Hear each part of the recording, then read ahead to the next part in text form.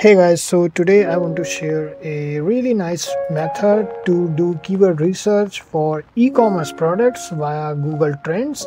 And the best part about Google Trends is it's totally free. You don't have any search limitations and it has got a lot of features here. So I'm going to show you how it's done. So alright, once you log into Google Trends, you're gonna see a page, a home page basically. You have to go to the Explorer page and the Explorer page will look something like this. And then you have to go here. It will be on web search. Alright, by default it's on web search, but we don't have to actually do any kind of web search right now. What we want is Google Shopping, and this is how you enter in their e-commerce category. Then you have to select a country wherever you want to sell. Let's say I want to sell in United States.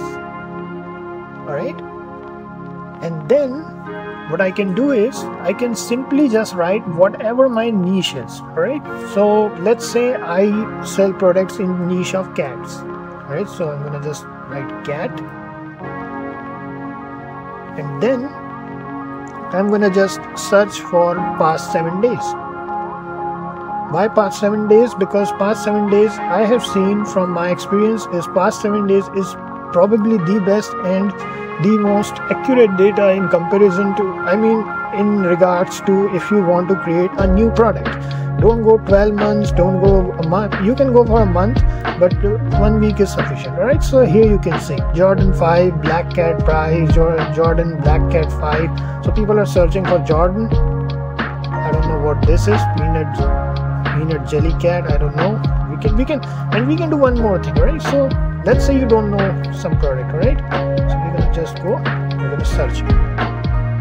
When you click on these 3 buttons, it will ask you explore, add to comparison, or search it. Just go for search it.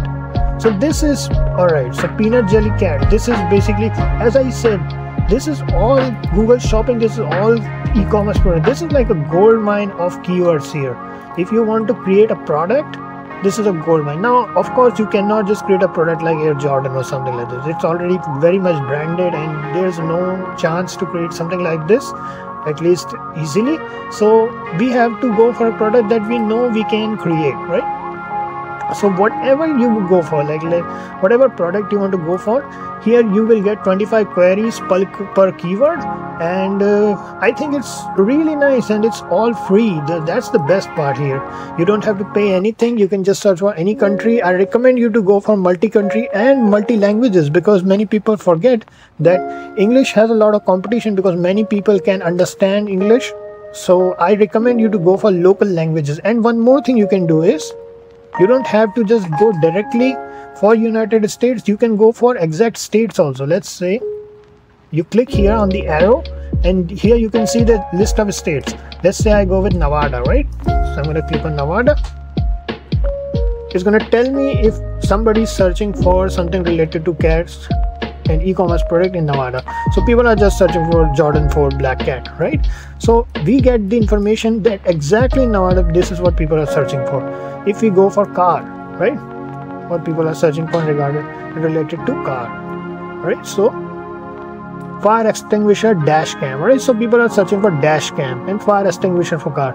So this is the kind of searches that you are already getting, and these are only in past 7 days. So you can think, all right, what people are concerned with. As you can see, people are searching for a fire extinguisher. So you can say that, all right, people are safety about the car, related to safety dash cam, something related to camera, and you have to think creatively, of course, because at the end of the day these products already exist.